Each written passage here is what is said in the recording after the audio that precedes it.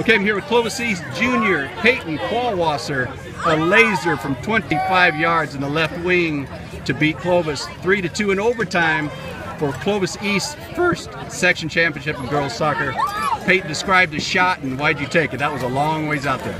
You know, I saw the space, I heard people yelling, take the shot, and in overtime you got to do what you got to do. You got to take a chance if it's given, and you got to put it away.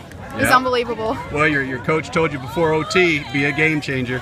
What a time to be a game changer. Yeah, you got to do what you got to do. Yeah. Well, Clovis came back right before the end of regulation, tied you. What'd you think at that time? There was only a couple minutes left, and they tied you 2-2. You know, I never doubted our team. You know, before the game and this whole season, we have this Bible verse: through God you will gain victory, and you can't doubt. You know, if you put your faith in God, He will deliver. And I had confidence the whole time that we were going to pull through. Peyton, did you think 4 months ago you might be standing here? Definitely not. Before we started this season, I had no idea how far we'd make it, but that Buchanan game, the second league game when we won, I think that changed the whole momentum of our team, and it got us going and kept us going all the way through valleys. You also scored on a PK early. Very nice shot to the right side. Yeah. Were you pretty confident taking that shot too? Yeah, I take the PKs for my club team too, so it's just pass it in the corner. You got to stay composed.